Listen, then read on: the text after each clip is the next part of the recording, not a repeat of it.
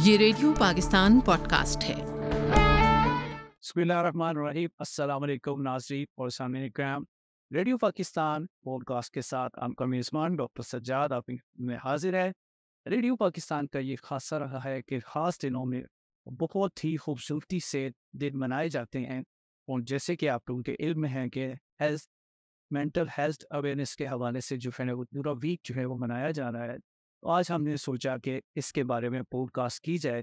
और आज हमें बहुत खुशी है कि हमारे साथ यहाँ पे neurosurgeon Akbar Niazi teaching hospital के डॉक्टर असद जावेद साहब यहाँ पे मौजूद हैं, जो कि न्यूरोसर्जरी के हवाले से एक जाना पहचाना नाम है। और डॉक्टर साहब का बहुत एक्सपीरियंस है न्यूरोसर्जरी के हवाले से, स्पाइन सर्जरी के हवाले से। डॉक्टर साहब को वेलकम कहते हैं। अस्सलाम वालेकुम डॉक्टर साहब। Thank you very much sir. बहुत शुक्रिया। डॉक्टर साहब बहुत शुक्रिया, आपने हमें कीमती टाइम दिया रेडियो पाकिस्तान के पॉडकास्ट में आपको वेलकम करने का। डॉक्टर साहब, अगर हम देखें कि मेंटल हेल्थ अवेयरनेस के हवाले से जो है वो अक्टूबर में डेज मनाए जाते हैं और पूरा वीक ही जो है वो अवेयरनेस के हवाले से, इसकी ज़रूरत हमें क्यों पेश आती है? क्या हम मेंटल हेल्थ के बारे में अभी अवेयर नहीं? बिल्कुल मैं यही कहूँगा कि अभी जो हमारी सोच शायद उस तरफ नहीं गई कि हम सोचें कि मेंटल हेल्थ भी कोई हेल्थ होगी। यूजुअली हमारी नज़र में जो है ना कोई फिजिकल बीमारी बीमारी है, लेकिन अगर आपकी मेंटल हेल्थ को अभी तक समझ भी नहीं सके आप, और ना हमारी तवज्जो उसकी तरफ ज़्यादा कर जाती है। क्योंकि हमारे माशरे में शायद अगर कोई मेंटल हेल्थ की हम बात करें तो समझते हैं कि शायद कोई इस तरह की चीज़ एक स्टिग्मा है। स्टिग्मा सा लग जाता है, तो लोग अवॉइड करते हैं जी। इस चीज़ पे बात करते हुए। ठीक। तो मैं यही कहूँगा कि हमें ये वाक़ई ज़रूरत भी है कि उनके आजकल जो स्ट्रेसेस हैं, जो हालात हैं, उसमें मेंटल हेल्थ बहुत ज़रूरी तो डॉक्टर साहब, ये किसी भी एज में हो सकती है, यंगस्टर्स में, क्योंकि हमारा स्क्रीन टाइम बहुत है और हमारा टॉलरेंस लेवल खत्म होता जा रहा है, अदम बर्दाश्त। बिल्कुल, मेंटल हेल्थ ऑफ कोर्स सब एज ग्रुप को इफ़ेक्ट करती है, ठीक है? इसमें बच्चे क्या, बूढ़े क्या, सारे ही इसमें इफ़ेक्ट होते हैं, क्योंकि एक डायनामिक प्रोसेस है जो जब रोज़ाना चल रहा होता है। और आजकल आपको पता है स्ट्रेसेस बहुत ज़्यादा है, तो ये डेफ़िनेटली जो है ना मेंटल हेल्थ को तो वो करते ख़राब करते हैं, इसलिए आपको जो है ना एक्सपर्ट से मिलने के बाद और डॉक्टर साहब, न्यूरो सर्जरी की तरफ आपका आना कैसे हुआ? माशाल्लाह बहुत जानते हो, बहुत खतरनाक आप इस फील्ड से। बात ये है कि एक बस पैशन होता है बंदे को। जब मैं मेडिकल फील्ड में था तो तब से जो है ना दैट वाज़ माय मेरे एक ख्वाब से समझ लें कि मेरा इरादा था कि मैं इंशाल्लाह आगे ब्रेन सर्जरी में आगे जाऊँगा। तो अल्हम्दुलिल्लाह उसी को मैंने फिर परस्यू किया, उसी पे मैंने ख्वाब को अपने सच साबित किया और अल्हम्दुलिल्लाह शुक्र है, मैं इसमें बहुत खुश हूँ। दो ये बहुत मुश्किल फील्ड है, ठीक है? इसमें बहुत डेलिकेसी और बहुत आपको एक ख़ास वे उससे काम करना होता है। पिक्चर अगर हम दिमाग की देख ली तो दहल जाता है इंसान। आप तो माशाल्लाह दिमाग को खोल देती हैं और फिर उसको सेटिंग में लेके आती हैं। ऐसे ही है बिल्कुल। दिमाग अगर आप नहीं देखता तो आपको जो है ना बहुत बड़ा-सा इससे परेशान हो सकते हैं, वरना उसको देखते हैं। लेकिन क्योंकि हमारा एक ट्रेनिंग होती है, सीन होता है इस वजह से कि हम उससे दुःख या नहीं गुज़रते हैं। बल्कि मैं कहूँगा कि अल्लाह ताला की जो सबसे बड़ी एक नफ़ीस अगर बनी हुई चीज़ है तो एक भी उसके अंदर जगह। पर डॉक्टर साहब, बहुत सारे केमिकल हमारे दिमाग में काम कर रहे होते हैं, क्या इनकी डिस्टर्बेंस से भी हमें मेंटल इलनेस आ जाती है? मेंटल इलनेस की जब हम बात करते हैं तो ज़्यादातर लोगों को जो प्रॉब्लम्स होते हैं वो डिप्रेशंस की वजह से होती हैं, एंग्ज़ायटी डिसऑर्डर्स होते हैं, ऑब्सेसिव कंपल्सिव डिसऑर्डर्स होते हैं। लेकिन ऑफ कोर्स दिमाग की कुछ ऐसी बीमारियां होती हैं जिनके अंदर मरीज को जो अलामात होती है वो साइकेट्रिक टाइप लगती हैं, ठीक है? उसके अंदर साइकोलॉजिकल प्रॉब्लम्स डेवलपमेंट हुई होते हैं।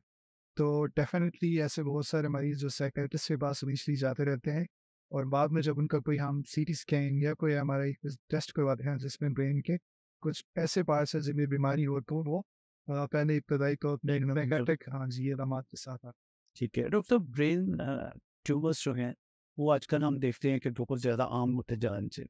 इनके साइन एंड सिम्टम क्या होते हैं अगर किसी को ब्रेन ट्यूमर की अलामत हो? हैं। अब हम स्पेसिफिकली मेंटल हेल्थ के साथ रिलेटेड अगर देखें, हमारे दिमाग का जो फ्रंटल लोब है बेसिकली आपकी पर्सनैलिटी बनाता है। जी। वो आपके तौर अतवार, वो आपकी थिंकिंग, वो आपकी जजमेंट, वो सारा कुछ आपकी फ्रंटल लोब से कंट्रोल कर।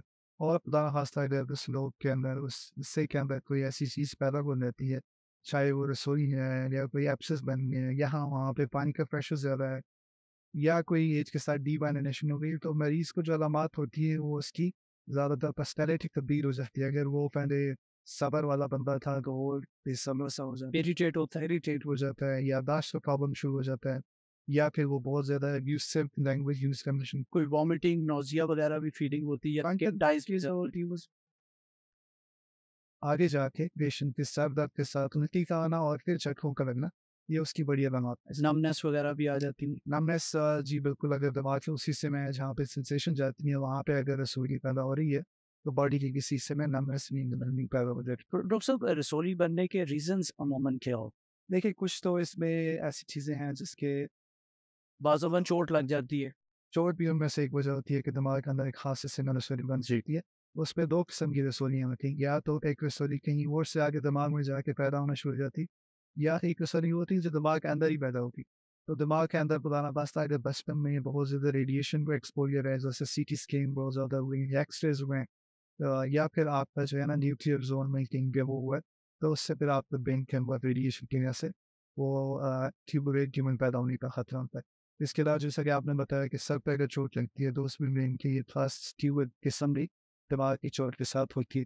लेकिन उससे आगे जो majority of the brain tumours है, उनका कोई ऐसा सच खास लिंक आपको नहीं मिलेगा। वो जीन्स के अंदर म्यूटेशंस होना शुरू अच्छा, हो गए। तो क्या ये इनहेरिटेड चीज़ होती कुछ रसोली की ऐसी किस्में होती हैं जो कि आपके वालिदैन से बच्चे में ट्रांसफर होती हैं। लेकिन जो स्पेसिफिकली अगर आप ग्लायोब्लास्टोमा की बात करें या एस्ट्रोसाइटोमास की बात करें, तो वो ज़्यादातर कंजेनिटल नहीं है। तो डॉक्टर साहब क्या ये क्योरेबल है? अब साइंस ने बहुत ज़्यादा तरक्की कर ली है, आप माशाल्लाह खुद असिस्टेंट प्रोफेसर भी हैं, पढ़ाते भी हैं अकबर नियाज़ी टीचिंग हॉस्पिटल में। तो मुझे ये बताइएगा कि क्या ये क्योरेबल है? डिपेंड करता है कि आपके ब्रेन के कौन से हिस्से में आपकी रसोली डेवलप कर रही, लेकिन majority of them are curable. Curable जी। और कितने अरसे में जो है वो पेशेंट अपनी नॉर्मल लाइफ में चला जाता है आफ्टर ऑपरेशन? ये फिर मैं वही कहूँगा कि आपके एक तो दिमाग के किस हिस्से में रसोई है वो डिपेंड करता है, और फिर कितना जल्दी आप डॉक्टर के पास आएँ और कितना जल्दी आपका ऑपरेशन। अगर तो आपकी बीमारी बहुत ज़्यादा फैली हुई है, आप मरीज़ को उस कंडीशन में ले जाते हैं जिसमें वो कोमाटोस कंडीशन में होता है, तो उसकी रिकवरी में बहुत टाइम। लेकिन तो अगर आप जल्दी प्रेज़ेंट कर लेते हैं डॉक्टर के पास और आपका जो है ना ऐसा ब्रेन का हिस्सा इन्वॉल्व है, जिसमें आपकी कॉन्शियस लेवल पे इफ़ेक्ट नहीं पड़ता, तो आप सेकंड डे पे ही आप you feel better, you can do जो आपकी नॉर्मल रूटीन ज़िंदगी आप गुज़ार सकते ठीक है, तो डॉक्टर साहब ये कितने घंटे का ऑपरेशन होता है? घंटे तो इसमें हम जब जाते हैं अंदर तो पता नहीं चलता, घंटों का हिसाब हम नहीं रखते। लेकिन यूजुअली जो है ना 3 टू 4 आवर्स ब्रेन सर्जरी अगर है, उसमें लग जाता है। क्योंकि उसमें स्किन को आप खोलते हैं, फिर इनसे बोन होती है वो हटाते हैं, फिर दिमाग की अपनी कवरिंग्स होती है, उसको आपने हटाना होता है। फिर बहुत सारे सिस्टम होते हैं न्यूरो नेविगेशन में। न्यूरोमीटर्स बहुत हाँ जी, भाई तो न्यूरो नेविगेशन होता है जिससे आप करोड़ों बल्ब लगे हुए हैं, वो जलते कुछ नहीं। एग्जैक्टली बिल्कुल, तो वो एक लंबा प्रोसेस होता है, बड़ा डेलिकेट प्रोसेस होता है। कोई इसमें हरी जल्दी की वो नहीं है, ठीक है, गुंजाइश भी नहीं ठीक। है, कोई नहीं सर। तो डॉक्टर साहब आजकल हम देखते हैं कि ब्लड फशारे फ़ोन जिसे हाई ब्लड प्रेशर कहा जाता है, ये छोटे बच्चों में भी बहुत ज़्यादा देख रहे हैं क्योंकि हम जंक फूड, फास्ट फूड की तरफ चले गए हैं, हमारे खुराकें एक्सरसाइज नहीं है। तो क्या ये ब्लड प्रेशर भी दिमाग को डिस्टर्ब कर देता है? दिमाग के अंदर अगर मैं देखूँ तो हमारे पास ऐसे बहुत सारे मरीज आते हैं जिनमें ब्लड प्रेशर की वजह से खून की रग का फट जाना, इसलिए जिसको कहते हैं हमें बोलते हैं, वो कॉमन है हमारे पास आ जाते हैं, लेकिन वो एज थोड़ी सी ज़्यादा होती है। अलबत्ता ये है कि अगर ब्लड प्रेशर बहुत ज़्यादा आपका अनकंट्रोल रहता है, तो उसकी वजह से दिमाग का फंक्शन डेफिनेटली डिस्टर्ब होता है। तो ब्लड प्रेशर जो है ना उसका कंट्रोल करना नहायत ज़रूरी है। उसके साथ जो आप जैसा आप कह रहे हैं जंक फूड हो गई, एक्सरसाइज करना होना हो गया, ये वो सारी चीज़ें हैं जो आपके ब्रेन की एक्टिविटी को डेफिनेटली मुतासिर करते हैं, और आपकी जो नॉर्मल थिंकिंग है, जजमेंट है, वो सारी इसके साथ वक्त के साथ डिक्लाइन हो जाती हैं अगर आपको ये प्रॉब्लम्स है। डॉक्टर साहब आपने ब्रेन हेमरेज का जिक्र किया और स्ट्रोक हो जाता है जी, तो ये कितनी जल्दी रश करना चाहिए पेशेंट्स पे, ये हमारे ज़रा सुनने वाले और देखने वालों को बताएं। तो स्ट्रोक का ये है कि उसकी 2 किस्में होती हैं, एक होती है जिसमें खून की रग जो दिमाग में जा रही है तो ब्लॉक हो जाती है, किसी खून के लॉस फंस गया, जी ब्लड फंस गया, तो 70 टू 80% वो किस्म होती है। दूसरी किस्म जो आपको मैंने बताई कि रग फट जाती है। तो पहली किस्म वाली बहुत कॉमन है, तो इसमें अगर मरीज का अलामात शुरू हैं, जिसमें आपके हाथ पाँव में कमज़ोरी आ जाए या आपकी सुन होना शुरू हो जाए, तो फ़ौरन अस्पताल के अंदर मरीज को ले जाए, क्योंकि उसमें एक खास किस्म का इंजेक्शन लगता है जो कि 3 साढ़े 3 घंटे के अंदर लगाना होता है, जिससे वो बाद में खुल जाती है और जो फालिज के जितने नींद में साथ होते हैं वो कम से कम रह जाए। मतलब यही कहा जाता है कि 24 आवर के अंदर अंदर रश करने तो जल्दी हो जाए। 24 आवर्स तक बहुत ज़्यादा टाइम नहीं। अच्छा, इसमें ब्रेन जो है टिश्यू बहुत सेंसिटिव होता है, अगर इसमें खास टाइम पीरियड से ज़्यादा हो जाए तो फिर वो रिकवरी नहीं होती। तो इसके ऊपर जो स्टडीज़ हुई हैं उसमें रिकमेंडेड टाइम पीरियड जो इनिशियल होता है जिसको वो इंजेक्शन लगता है, दैट इज़ 3.5 आवर्स। तो इस ड्यूरेशन में आप अस्पताल में मरीज को ले जाऊँ। डॉक्टर साहब आप स्पाइन सर्जरी वगैरह भी करते हैं न्यूरो सर्जरी के साथ साथ, इसमें हमें बताइएगा कि खुदा न खास्ता अगर सर्जरी गलत हो जाए, मिस्टेक, एरर, कॉमन एरर आ जाते हैं, तो हेमाफ्रीजिया, पैराफ्रीजिया जो है वो नीचे धड़ का ऊपर के धड़ का फारिज हो सकता है। तो ऐसे जो है रिस्क फैक्टर्स होते हैं बस। अल्हम्दुलिल्लाह मैं जितनी सर्जरीज आज तक की काफ़ी सारी, तो बहुत कम ऐसे होता है जिनके अंदर हेमीप्लीजिया या हेमिप्टीसिस या क्वाड्रिप्लीजिया हो। ज़्यादातर मरीज़ अल्हम्दुलिल्लाह ठीक होके जाते हैं, लेकिन ऑफ कोर्स बिकॉज़ जो है आप इंसान हैं, गलतियाँ हो सकती है तो उसके नतीजे में जो है ना पेशेंट को किसी एक पाँव के अंदर, दोनों पाँव के अंदर या इवन 4 पाँव के अंदर कमज़ोरी का एक खतरा होता है। लेकिन क्योंकि हमारे पास जो गैजेट्स हैं, जो आजकल न्यू टेक्निक्स हैं, तो उसमें ये बहुत, मैं कहूँगा रियरली ऐसा होता है आजकल। पहले शायद कभी होता स्टार्ट ऑफ द न्यूरोसर्जन, लेकिन आजकल ऐसी चीज़ें हैं जिन पे आप प्रॉपर्ली यूज़ करते हो, तो आपको बहुत कम ऐसे केसेस मिलते हैं जिसमें किसी को हेमीप्लीजिया हो जाए या क्वाड्रिप्लीजिया हो जाए, जिसमें हाथ पाँव शायद उनके काम करना छोड़ दें। तो ऑफ कोर्स अगर ऐसा कुछ हो जाता है जिसमें ज़्यादातर केसेस में ऐसा होता नहीं है, लेकिन अगर हो जाता है, तो फिर आपने उसको फिर बाद में फिजियोथेरेपी के साथ रिकवरी के चांसेस चीज़ हो जाता है, इतनी हो जाती है कि आपकी फंक्शनैलिटी की तरफ आप दोबारा वापस आ सकते। डॉक्टर साहब हम ड्राइविंग कर रहे होते हैं और आगे वन वीडी कर रहे होते हैं हमारे छोटे-छोटे भाई, तो वो खतरनाक, मैं तो दुआएँ कर रहा होता हूँ ज़िगज़ैग और वन व्हीली और हेलमेट जो है वो नाम सी नहीं है। तो हेड इंजरी जो है वो कितनी खतरनाक मेरा तो यही बच्चे के वो जो वालिदैन आते हैं ना इस तरह के केसेस लेके, और आती हुई है बहुत ज़्यादा, बहुत देखते हैं आप रोज़ाना हमारे एरियाज़ में बाइकिंग मोटरसाइकिल चलाने का नाम है इकोनॉमिकल, लेकिन उसके साथ वन मीनिंग करते हैं दैट इज़ सो डेंजरस। तो उसमें यही होता है कि जब भी इंजरी होती है और हेलमेट के बगैर अगर हैं, तो I mean it's very for injury बहुत ख़तरनाक होती है। पेशेंट के अगर सर पे चोट लग जाए तो वो अपना असर ज़रूर छोड़ती है। तो बाज़ दफ़ा तो ऐसा होता है कि मरीज़ फिर वो like bed bound on the spot पे डेथ हो जाती है, लोग सपोर्ट भी होती। और अगर नहीं भी होता तो स्पॉट तो डेथ चले हो गई, लेकिन अगर कोई पैरालाइज आपका पड़ा है, ठीक-ठाक है, हाथ-पाँव काम नहीं कर रहे, तो that's worse than death.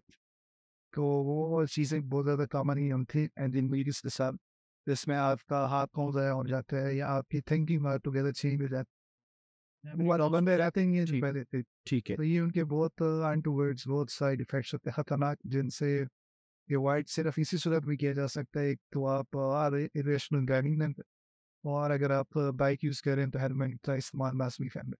Doctor साहब कुछ ऐसे भी पेशेंट आपके पास आते हो कि जिनकी इमरजेंसी ऑपरेशन करना पड़ जाता है, वो कौन से पेशेंट है? यही हेड इंजरी वाले? हेड इंजरीज़ की भी होता है, स्पाइन के अंदर भी इमरजेंसीज़ होती हैं, जैसे फॉर एग्ज़ाम्पल अगर हम बात करें ब्रेन में, तो जो इमरजेंसी के साथ ज़्यादातर आते हैं लोग, उसमें एक तो ब्रेन हैमरेज हो गया, अगर वो इस काबिल है कि उसका ऑपरेशन किया जाए। दूसरी चीज़, दिमाग के अंदर पानी के चैनल्स होते हैं, जी। अगर वो किसी वजह से फर्स्ट ब्लॉक हो जाते हैं, तो अगर आपने टाइम यूज़ करना है तो पेशेंट की डेथ हो सकती है, तो वो भी आपने इमरजेंसी में करने होते हैं। फिर दिमाग पे चोट लगने से एक्स्ट्राड्यूलर हेमाटोमा, सबड्यूलर हेमाटोमा, ये मुख्तलिफ किस्म के हेमरेजेस होते हैं, जिनको आपने टाइमली जो है ना इवैक्यूएट करना होता है, बिकॉज़ ब्रेन इज़ टाइम। जितना जल्दी आप उसको मैनेज करते हैं, उतना जल्दी आप न्यूरल टिश्यू सेव करते हैं और पेशेंट की मॉर्बिडिटी कम हो। तो ये डॉक्टर साहब जैसे हार्ट अटैक होता है, कहते हैं जी कि फर्स्ट आवर गोल्डन आवर्स होते हैं, तो आपको रश करना चाहिए हॉस्पिटल की तरफ, वरना आपका ड्रीम डिफ्यूज हो जाए। वो फिर आपको उसी नीड के साथ पूरी ज़िंदगी गुज़ारनी है। ऐसी भी और ब्रेन एज़ वेल, बल्कि दिल से ज़्यादा जल्दी डैमेज होते हैं। जल्दी होता है, और इसको डैमेज हो जाए तो ये रिकवरेबल होता नहीं। पेन के दिन के बाद अब बस अब वो इजेक्शन फ्रैक्शन अगर आपकी 20 रहेगी तो फिर सारी उम्र 20 के से सही आप करेंगे। तो ऐसा है कि इसमें आपने जितना जल्दी हो सके टाइमली पेशेंट को लेके हॉस्पिटल जाएँ, और इमरजेंसी में जितने भी इधर बंदे होते हैं, neurosurgeon they are trained to do the surgeries for that emergency. तो इसको डिले नहीं करना होता, फौरी अस्पताल लेके जाना होता है ऐसे पेशेंट्स। हमारे देखने और सुनने वालों को डॉक्टर साहब कोई दिलचस्प पॉडकास्ट सुनाएं जिसमें आप समझ रहे हों कि इसका बचना मुश्किल है, मगर आपकी स्केल और अल्लाह ताला की मदद से आप उन्हें ऐसे नहीं, ऐसे मुआवज़े होते हैं, ठीक है, बहुत सारे होते हैं जिसके अंदर जो है ना आपको लगता है कि ऐसा नहीं होता, लेकिन अल्लाह का शुक्र है कि बहुत सारे ऐसे। तो रिसेंटली जो मैं आपको बात बताऊँ कि हमारे पास एक बिल्कुल यंग बच्चा आया था, जो कि वालिदैन का इकलौता था, और उसके पैदाइश नहीं पा रहे थे कि हमारी जब शादी थी कोई 10 साल बाद हमें ये बच्चा मिला हो। तो इस तरह से जी वो, ठीक है, वो भी इसी हेड इंजरी का शिकार था, और जब वो हमारे पास आया था उसको बहुत मैसिव एक्टर हेमाटोमा था, और उसका अगर जब हमारे पास आता है तो हम जीसीएस देखते हैं। पीसीएस वो पैमाना होता है जिसमें हमें पता चलता है कि मरीज की दिमागी सेहत अभी कितनी रहेगी, ठीक है। जैसे डेड पेशेंट है तो उसका 3 स्कोर होता है, और जो हम जैसे आप बैठे हैं हमारा 15, ठीक, तो उसका स्कोर था 4-5, छो, और उसको एक्सीडेंट हुए 1 घंटा हुआ था, छो। जैसे ही वो अस्पताल में आया, उसका सीटी स्कैन हुआ, हमने रश किया, उसको हम ऑपरेशन थिएटर लेके गए, ठीक है। अच्छा, उसके जैसे ही टेबल पे डाला है तो वो थोड़ी देर के उसका दिन भी बंद हुआ, जिसको हमने मसनूई तरीके से चलाया थी, ठीक है। और यही लग रहा था कि यार पता नहीं आप ये चीज़ तो हम निकाल रहे हैं, पता नहीं बचेगा कि नहीं। लेकिन सरप्राइजिंगली जब ऑपरेशन खत्म हुआ है, उस हमने एक दिन वैसे बेंच पे रखा, तो वेरी नेक्स्ट डे उसने दोबारा अल्हम्दुलिल्लाह रिकवरी की तरफ आए, और इस वार्म इवेंट से हाँ अल्हम्दुलिल्लाह चल गई हैं। और ये बड़ा एक मुआजिज़ा था, उसके वालिदैन शायद बहुत ज़्यादा, अब वो पता है बंदा मुसीबत में बहुत दिल से दुआ करता है इससे, तो वो दुआएं लगी हैं उसको कि इतने बड़े हीमाटोमा के साथ, जो कि काफ़ी ज़्यादा था, ब्रेन को बहुत ज़्यादा पुश कर रहा था, वो बच के और चल रही है। तो इस तरह की बहुत सारी चीज़ें होती हैं, लेकिन फिर मैं वही कहूँगा कि आपने प्रिवेंट ज़रूर करना है, क्योंकि मुआजिज़े बार-बार नहीं मौके मिलते और आप किसी की वो लाइफ एक दफ़ा है, बार-बार लाइफ नहीं मिलती है। इसको अच्छे तरीके से जो है वो गुज़ारा ज़्यादा बेहतर है। डॉक्टर साहब, हम अपनी मेंटल हेल्थ को जो है किस तरह अच्छा रख सकते हैं? क्या हमने लैक ऑफ एक्सरसाइज़ है, खाना-पीना जो है वो हमने बेतुके टाइम पे शुरू ऐसा ही, तो ये मेंटल इलनेस जो है वो हमारी बहुत ज़्यादा होती जा रही है। और ब्रेन सर्जरी और स्पाइन सर्जरी भी मैं देख रहा हूँ कि बहुत ज़्यादा हो रही। अब मेंटल हेल्थ तो बेहतर इसी तरह हो सकती है कि हम अपने अदात अपील करें, जिसमें आप एक टाइमली चीज़ों को करना। देखिए, आपने एक फितरत रसूल है कि हर चीज़ टाइम पे होनी चाहिए, बिल्कुल। तो अगर आपको भी एक टाइम अपनाएंगे तो आप बेहतर रहेंगे। अगर उस पर आप राइट लेफ्ट होते रहेंगे तो फिर आम पर आम जाएंगे। उसमें अच्छी एक्सरसाइज हो गई, अच्छी डाइट हो गई, एक्सरसाइज रोजाना आपने करनी है। स्मोकिंग और इस तरह की जो चीज़ें हैं, तो क्या अल्कोहल का इस्तेमाल ना करें, जी, वो इस तरह से बहुत ज़्यादा स्क्रीन टाइम जो आपकी मेंटल हेल्थ के लिए ठीक नहीं, वो भी नहीं करें। तो ये एक तो ये चीज़ ज़रूरी है। दूसरी जहाँ तक बात आ जाती है स्पाइन, जो कि बहुत ज़रूरी है, क्योंकि मोबिलिटी आपकी स्पाइन की वजह से नहीं। तो स्पाइन सर्जरीज़ और स्पाइन प्रॉब्लम्स काफ़ी ज़्यादा होती जा रही है। उसकी वजह यही कि हम जब बैठे रहते हैं, एक्सरसाइज नहीं करते, मोटे हो जाते हैं। सही, या गलत पोस्चर में कोई चीज़ उठा लेते हैं, तो वो आगड़ा होना शुरू हो जाता है। एग्जैक्टली, तो ये वो सारी चीज़ें जो आपकी सर्वाइकल स्पाइन हो गई या लंबर स्पाइन, दोनों को खराब करती, जिससे आपकी पेन हो गया, बैक अक्सर रहता है, आप प्रॉपरली अपना परफॉर्मेंस नहीं दे सकते, या फिर एट कुरान का सवाल तो सर्जरीज की होती, वो फिर उसके बाद बंदा जा सकता है। L4 L5 का मिनिमम जो है वो और L4 को जो है ये प्रॉब्लम, इसकी रीजन क्या है डॉक्टर साहब? क्या हम रात को ऐसे गड़े में जाके सो जाते हैं जो फोम का बना हुआ है, उसको हमने कभी धूप नहीं लगाई उस फोम को, ये बीमारी के तौर पे जब हम चारपाइयों पे सोते थे तो इतना L4 L5 नहीं था। तो शायद उस वक्त हम काम नहीं करते थे। अब खैर उसका मसला नहीं है, आप बेशक स्ट्रिंग मैट्रेस यूज़ करें, लेकिन बात ये है कि आप अपने आप को फिजिकली एक्टिव रखें, दैट्स द मेन रीज़न। जब हम चारपाई पे सोते थे, हो सकता है उस वक्त हम जो है ना बहुत ज़्यादा काम, एग्जर्शन हम एग्जैक्टली एग्जर्शन खत्म हो गए, हम वॉक नहीं करते, इन छोटे-छोटे कामों के लिए गाड़ी का इस्तेमाल करते हैं। तो ये चीज़ इसको अवॉइड करना है, जिससे फिर आपकी स्पाइन और ब्रेन दोनों की हेल्थ बेहतर रहती है, अगर आप ये चीज़ करते तो ये भी रिकवरेबल है सर, इसके भी सर्जरी हो। इसके तो बड़े अच्छे रिजल्ट्स हैं। गॉड फॉरबिड अगर आपको या किसी रिलेटिव्स को उस तरह से नाज़िक तो मैं बताना चाहूँगा कि ये प्रॉब्लम है, तो इसमें डिले नहीं करना, because it's a very serious surgery. इसके अंदर बाइपास सर्जिकल टेक्निक क्योंकि आपकी टांगों में नमनेस आ जाती है और शाटिका भी सवारी पर बड़ी कॉमन है। बहुत कम है। इसी मैं बात करना चाहूँगा कि इसकी तो बहुत ज़्यादा टेक्निक रिफाइंड हो गई, और फिर एंडोस्कोपिक चीज़ें भी आ गई। अपने सामीन और नाज़रीन के लिए हम कहते हैं जिसे लमड़ी का दर्द, मन तन को दर्द भी कहते यार हैं। पर निसार के जी थिंगर वो भी के ऊपर कुछ नाम है इसके जी किलो के नहीं, तो इसमें फिर डिले नहीं करना होता। बाद दफ़ा इसकी एक जो वर्स्ट कंडीशन वो बड़ी पेनफुल है डॉक्टर गॉड फॉरबिड, हाँ पेन तो है, लेकिन उसका एक साइड इफेक्ट जो ज़्यादा हो जाता है, वो बाद दफ़ा आपकी छोटे बड़े पेशाब का कंट्रोल में चला जाता है। अच्छा, अगर आप लॉन्ग इसको रखते हैं और अगर आपका ऑपरेशन बनता है और आप नहीं करवाते, तो गॉड फॉरबिड अगर ये चीज़ हो जाती है, दैट इज परमानेंट। फिर आपको कैथेटर लगे रहेगा, आपको यू नो और डॉक्टर साहब ये किसी भी एज में हो सकता है।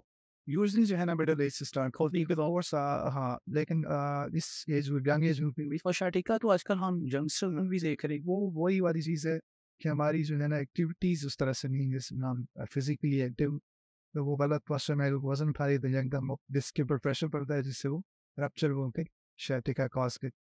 तो अगर तो ऑपरेशन इंडिकेटेड है, सर्जन ने ऑपरेशन बताया, तो ऑफ कोर्स वही सर्जरी, तो आप उसमें डिले नहीं करना। और ये भी डॉक्टर साहब सक्सेसफुल है।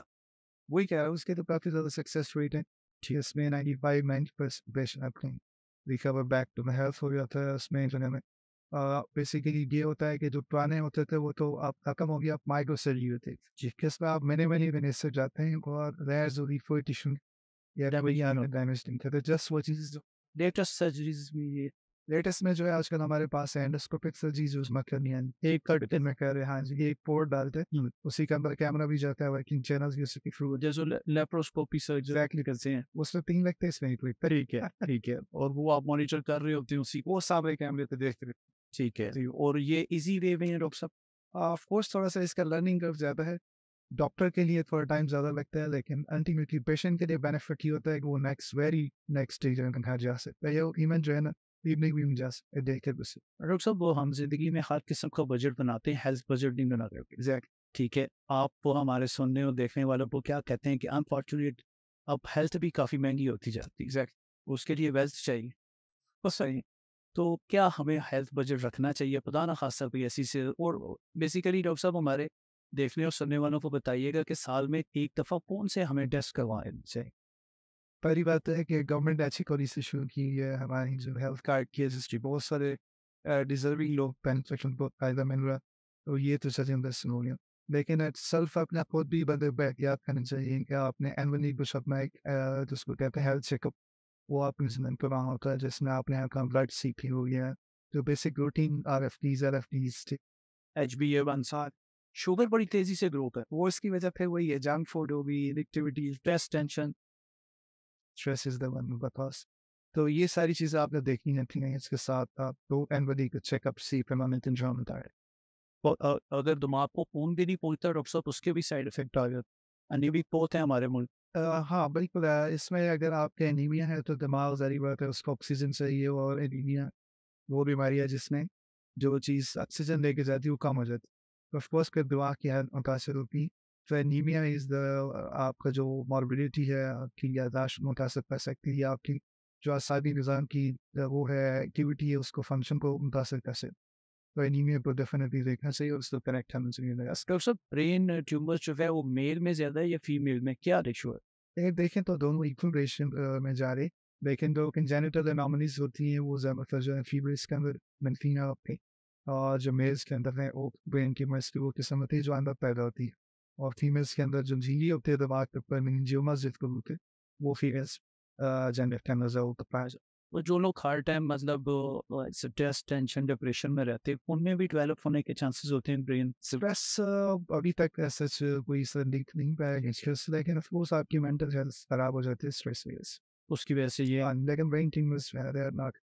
बीइंग ए न्यूरोसर्जन डॉक्टर साहब, चूँकि आप वो पढ़ा भी रहे हैं, तो हमें कुछ ऐसी चीज़ बताएँ कि हम इन दिमागी अमराज से जो है महफूज़ रह सकें।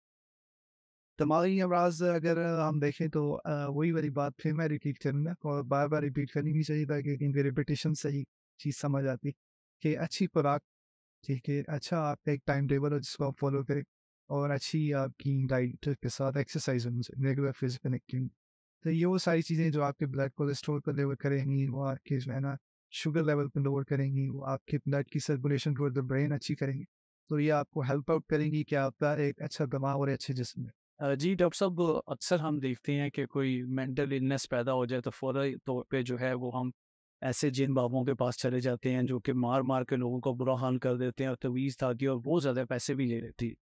तो ये क्या है? कैसे ये स्टिग्मा हम खत्म करें? बस ये अनफॉर्चुनेटली जो है वही तालीम की कमी है, और बहुत सारे केसेस हमारे पास भी ऐसे आते हैं कि जिनका ज़रूर बाबों के पास हो गए होते हैं, और मैं फिर नहीं कहूँगा अपने इस नाज़रीन सामीन को कि ये बहुत एक गलत चीज़ है, क्योंकि ज़रूरी नहीं है कि आपके किसी प्यारे को कोई ऐसा मसला हो गया जो आपकी समझ में नहीं आ रहा, तो आप समझ लें कि बस ये जीन आ गई है, इस पे परी आ गई है। ये बजाय उल्टा आप उसके साथ बेहतरी करने के साथ उसके साथ नुकसान कर रहे हैं। और और ना आप वेस्ट हाँ, होता है ऐसे वेरी गुड। खास टाइम पीरियड है जिसमें डॉक्टर कुछ कर सकते हैं, वो आप बाबू के पास चले जाते हैं, वो आप फलाने शुफ वाले के पास चले जाना है, जो आपको ठीक कर देगा। तो ये वो सारे हमारे गलत अकायद हैं, और क्या कहूँ इस बारे में, तो ये बहुत इस तरह बिल्कुल नहीं कर। जिन बाबे और अताई जो है वो आपकी मौलिज नहीं हो सकती। ऐसे ही है, ऐसे अगर ऐसा होता तो फिर आपको वो एक ही दफ़ा भी ठीक कर देते, बार-बार आप चक्कर ना लगाते, और कहीं ये दुनिया में बीमारी ही ना हो। बिल्कुल कि ये इल्म जो है ना बहुत ज़्यादा होता, आपको हर जगह एक बाबा नज़र आता, और फिर हमारी तो फील्ड ही ना होती। बिल्कुल सही। तो मेरा ख़्याल है कि अगर आपको लगता है कि आपके किसी प्यारे के अंदर कोई इस तरह से अलामात अनयूजुअल चीज़ डेवलप हो रही है, और फिर भी आप मैंने बहुत सारे समझदार लोग भी देखे, बिल्कुल। पढ़े लिखे भी देखे, तो जो है ना चले जाते हैं बाबू के पास, तो ये चीज़ बहुत ज़्यादा गलत है। ये मरीज़ के साथ भी इत्सल्फ जाती है कि आप उसका जो एक ख़ास टाइम पीरियड जो उसको ज़ाया कर रहे हो। तो मेरा आप सबको लोगों को यही पैगाम है कि आपको अगर लगता है कि आपके किसी प्यारे के अंदर कोई जिन परी आ गई है, तो ये बहुत अनकॉमन चीज़ है, नहीं होता इस तरह से, आपने डॉक्टर को ज़रूर दिखाना है। और बजाय इसके कि आप उधर टाइम ज़ाया करते रहें, कभी एक के बाद कभी दूसरे के पास, आप फ़ौरन जो है ना उसको किसी डॉक्टर के पास से चले जाएँ तो ज़्यादा जी। डॉक्टर साहब आपकी आमद का बहुत-बहुत शुक्रिया। फिर किसी दिन आपको ज़हमत देंगे। Thank you so much. जी सामईन इकराम और नाज़रीन, आज का पॉडकास्ट जो है डॉक्टर असद जावेद साहब के साथ जो सर्जन है, आप असिस्टेंट प्रोफेसर हैं, डॉक्टर में हमारे साथ थे और बहुत सारी कीमती बातें डॉक्टर साहब ने बताई हैं। आप लोगों ने इस पे अमल करके अगर आपको कोई भी न्यूरो का मसला है तो फौरी तौर पे आप डॉक्टर साहिबान से जो है रिव्यू कर सकते हैं। रेडियो पाकिस्तान के पॉडकास्ट के आज के प्रोड्यूसर थे असदुल्ला खान साहब और एग्जीक्यूटिव प्रोड्यूसर थे गुलाम मुर्तज़ा साहब। अपने मेज़बान डॉक्टर सजाद को दीजिए इजाज़त। इंशाल्लाह अगले प्रोग्राम में फिर किसी के नाम के साथ हाजिर हो जाएंगे। तब तक ये भी पुरानी